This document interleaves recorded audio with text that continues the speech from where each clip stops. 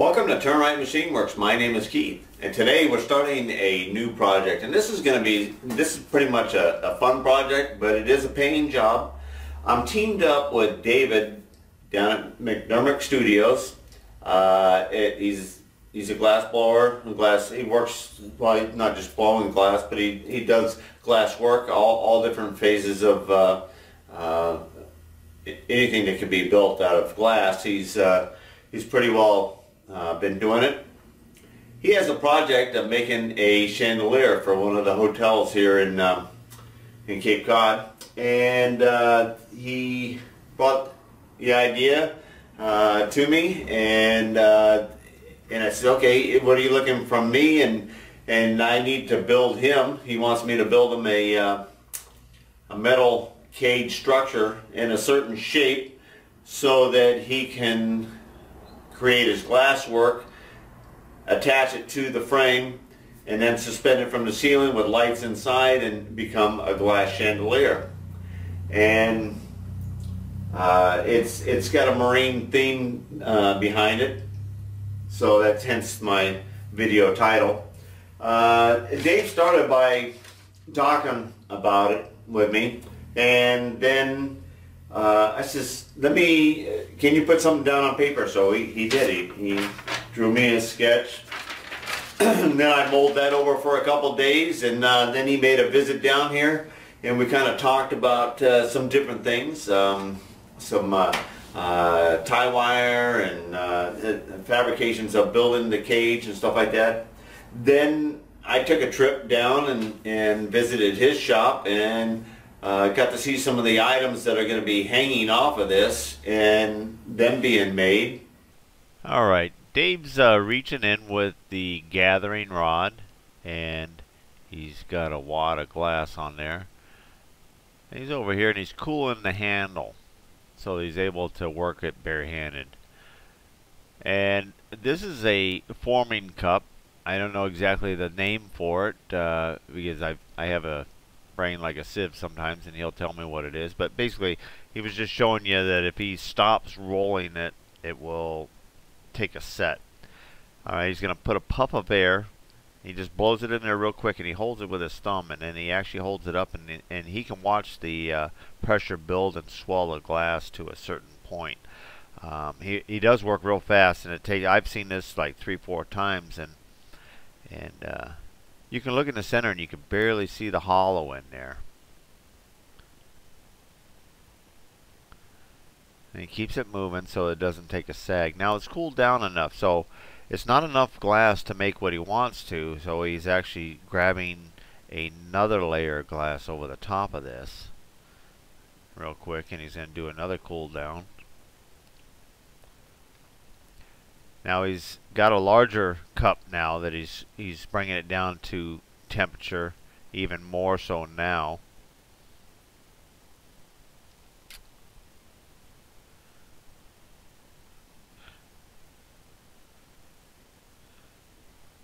That's what he was just telling me, that he's cooling the glass down now. He's going to blow in some more air. You saw the air go rushing right up in there. So it's got, now right here he's shaping it out to start the shape for the mold, and then he goes back into this furnace to heat it, and then walks over and he stands on a podium type of thing, holds it down into the mold and gives it a quick blow of air. And now it's got a spiral or shape that he wants to put in the glass itself. Now the two paddles come in by a co-worker to hold the heat away from his hands while he works on there. And now they're going to be cutting in two diameters there. One diameter is going to be where the wire or holding is going to be wrapped around the glass at the end, and the other is going to be a break-off point where this will actually get removed from the rod.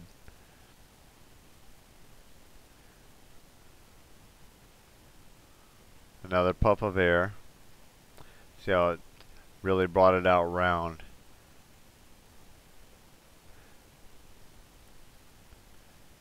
A little cooling now in a couple spots.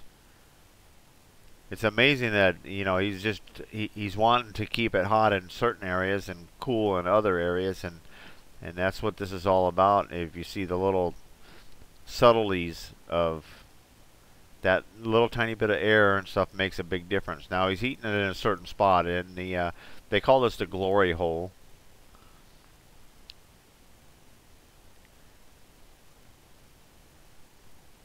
Now he's pulling it out of there. Now he's going to create a longer shape in it, and he's cooling the two ends again because he really wants that center to do the motion or the stretching as he pulls this tear shape out. A little puff of air.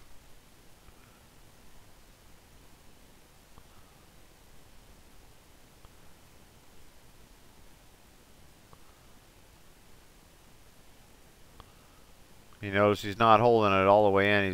He just wants to grab some more heat off of the very end of it. And you watch, everybody in this place, his two co-workers, are really paying attention to what he's doing and timing their little bit of action. Isabel's going to put a little tiny puff of air in at the same time he does that little twist right there. That's all. So she was there just holding and waiting for that perfect time to give him that little bit of air pressure he's going to need in there to do that. Now he trimmed off the end, and now he's going to go in and he's just glazing the end of it, so it's not so sharp.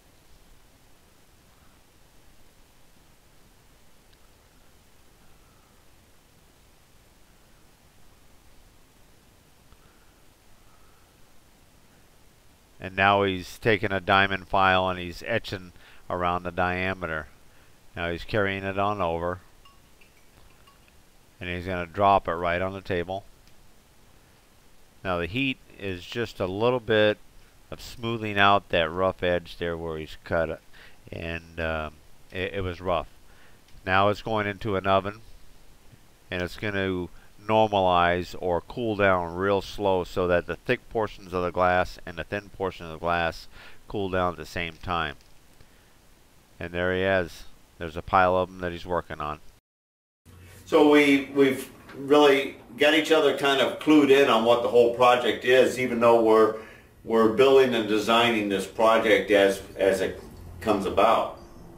Anyway, I've been waiting for some material to come in, and I got the material in. I've been doing some drawing of my own in on the plasma cam and created parts to be cut out. Let me get set up here. We got a camera that's going to be right on the torch because I got some intricate cutting on these parts, and I'm going to be going for the ultimate sharpness and locating. This part is not only locating itself in relationship to the whole thing, it's going to be locating 14 rings that will be rolled and supported on this piece here. So let's get to it.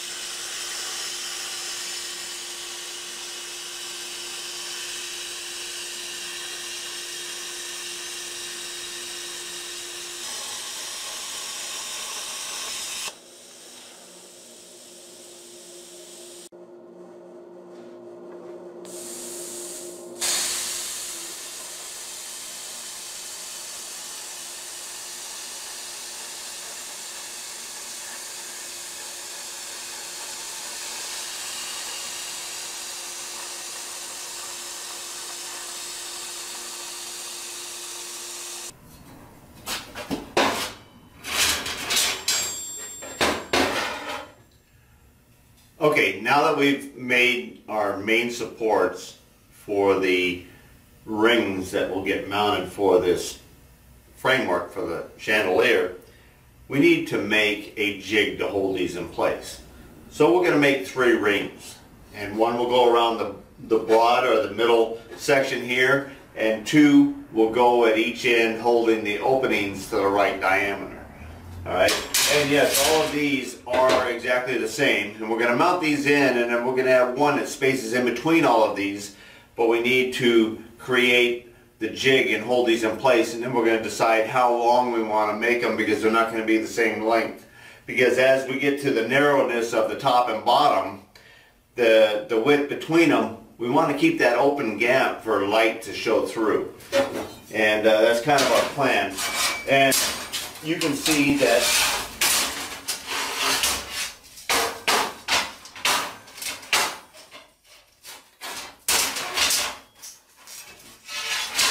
by cutting them out the way we did,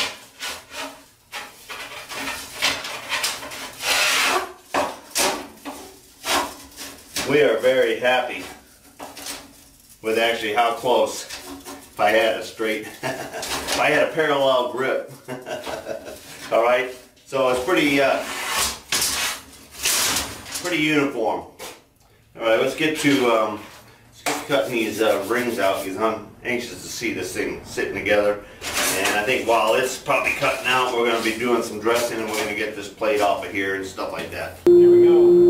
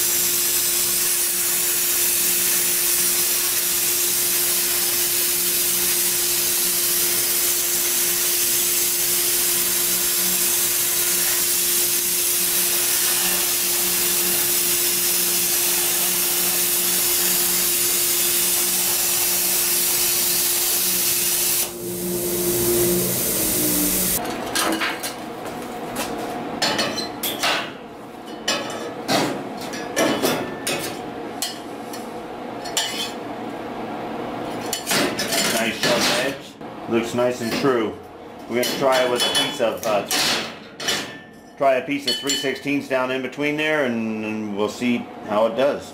Let me get my cameras going here. This is going to be the second ring. This one here is the medium sized one. The small one we just did was for the 6-inch opening at the bottom, and this one here is going to be the 10-inch opening at the top.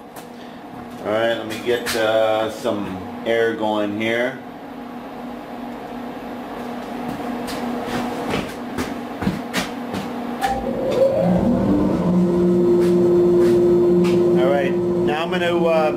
I'm gonna go ahead and get this some dark, and we're gonna start getting the show going here.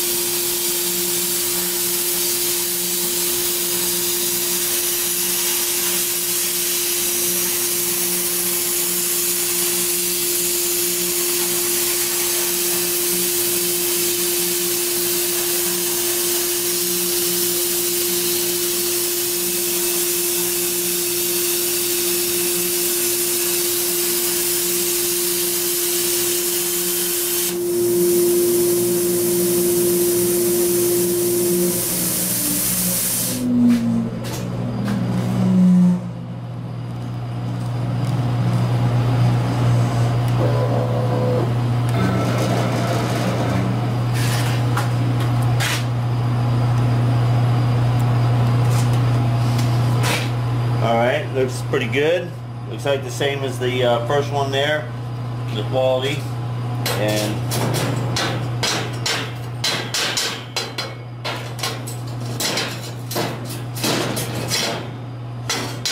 all loose. I'll pop it out of there when we get done doing the big one there. And away we go.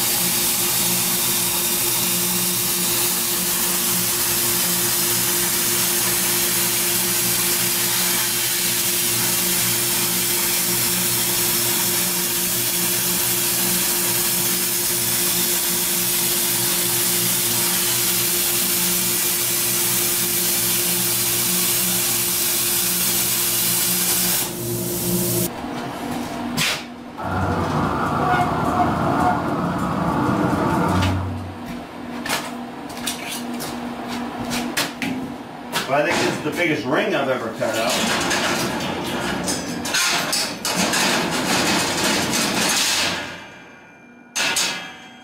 Okay, a little dish shape and whatever. We'll be playing with that, whether it's actually important or not. We're basically using it to separate our individual pieces here and hold them. But we always let things cool down so that we can see what they are. But we might be able to flip that in.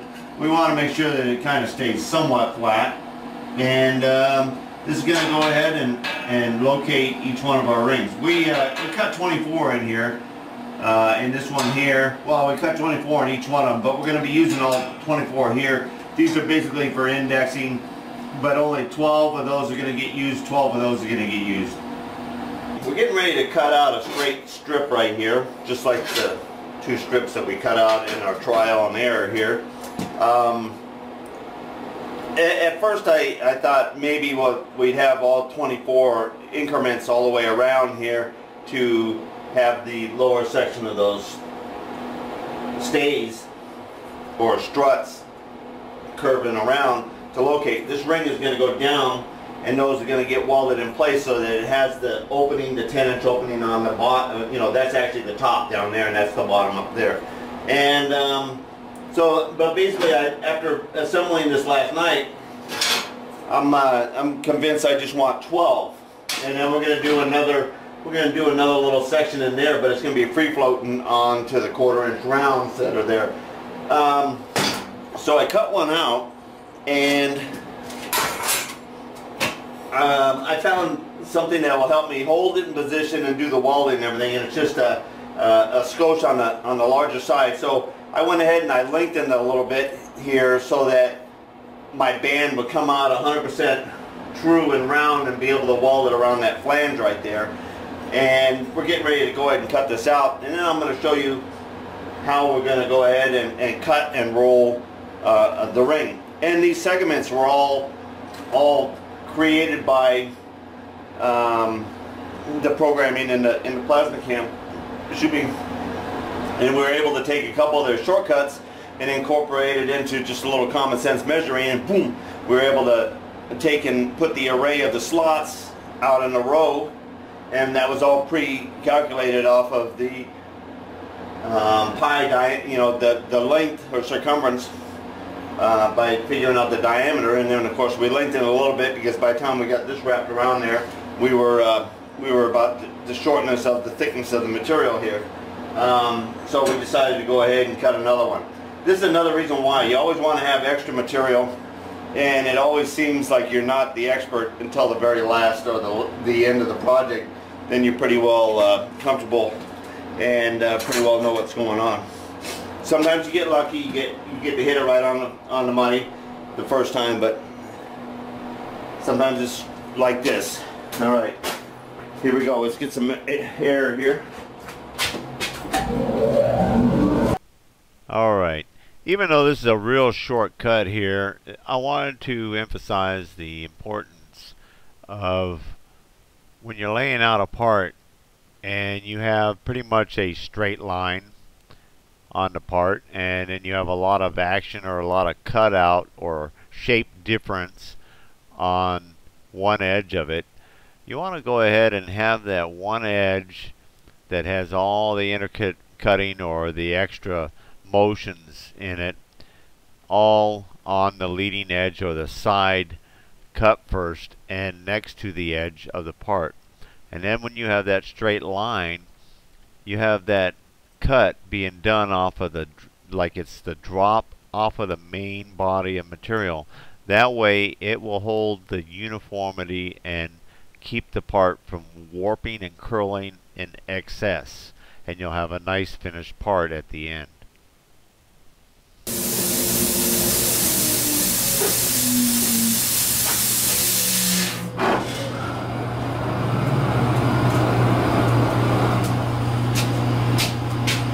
Okay, let's see what we got here.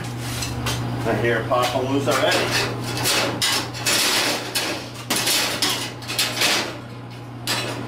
All right, let it cool down. We'll chip that out, and we're gonna take it on over to the roller and put it through the rollers and create our ring that should fit perfect.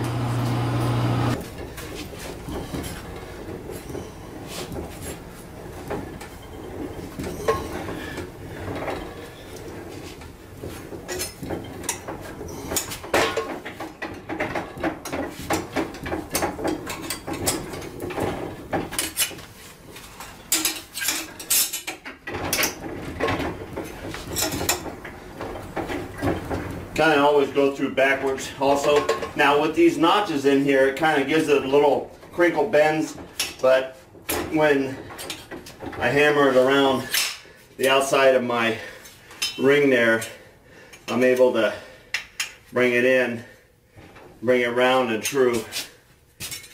Alright, we're going to do a little hammering, and then we'll get over there where we're going to clamp it. I actually have two diameters. The one ring that is on my hydraulic press, I put that in there, and then I can hammer each one of these with the rawhide, and I kind of give it nice and smooth. It opens it up a little bit, but I'm going to clamp and hold this right in place. Use the table, and then I'm going to use the actual bowl holes here to hold this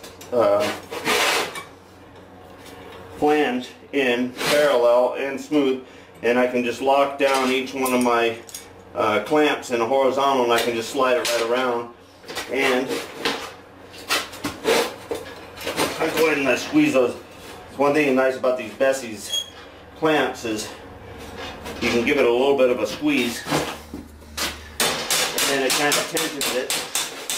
Alright, a little hammer in there. Alright, we'll come around here. I don't think we need to go to every bolt hole, but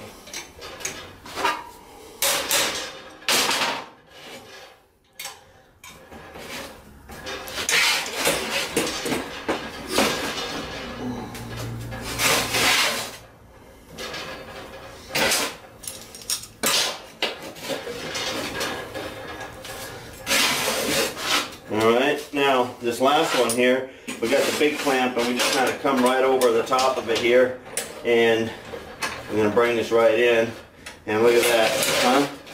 That's going to be slick. Alright, we are going to have to get this down a little bit, and then, oh, I know what we're doing. We're lifting it because the inside here is, there we go. Alright.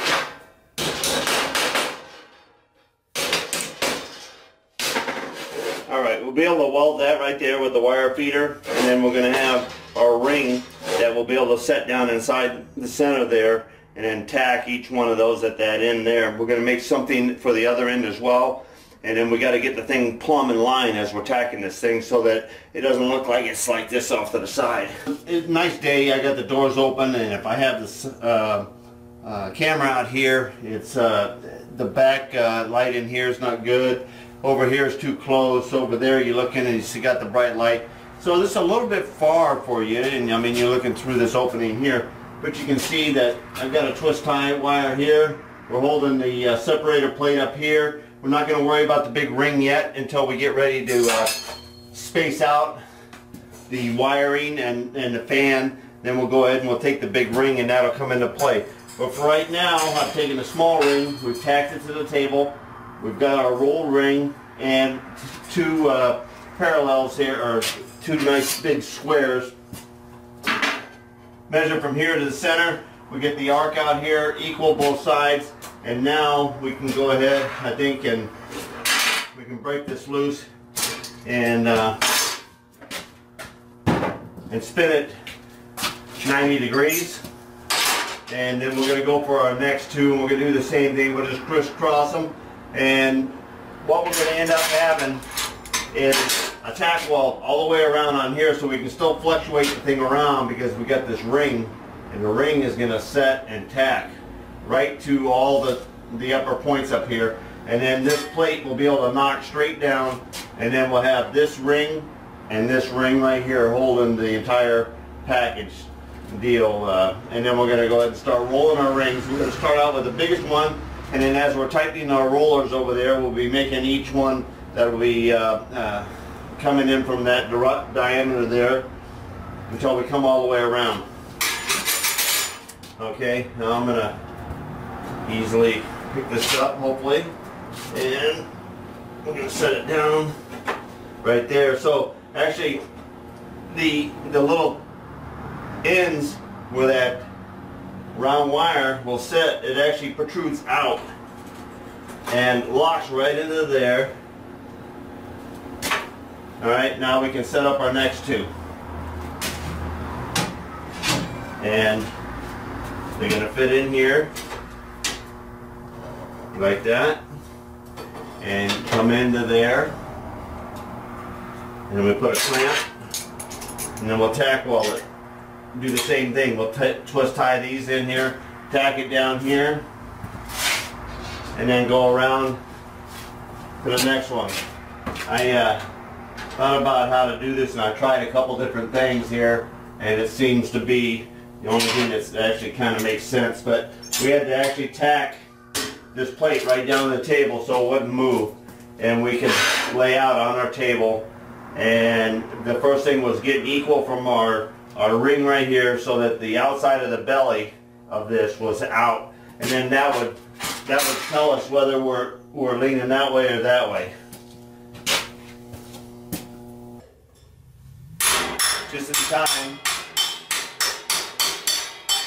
go in and have some dinner, but I did want to see this thing lifted loose from the jig, and the jig on the table. I can still locate it there if I want to, and let's turn it up right side up here. Okay.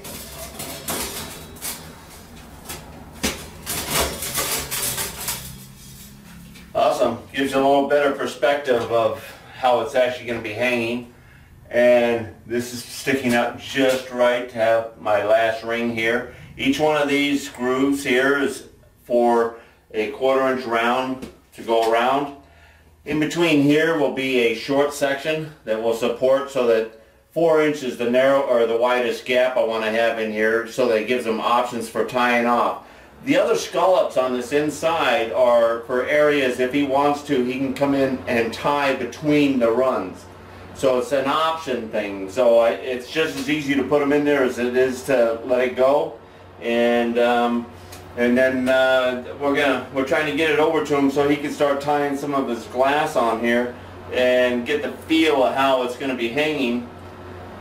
And we'll kind of play around with, we're going to be, building it this way lets me have it completely open, and we can play around with what kind of lighting we're going to be putting in here, or he's going to be putting in here, and I will build it to suit what he wants. All right, I think that's my second dinner call. All right, go get some chow, guys.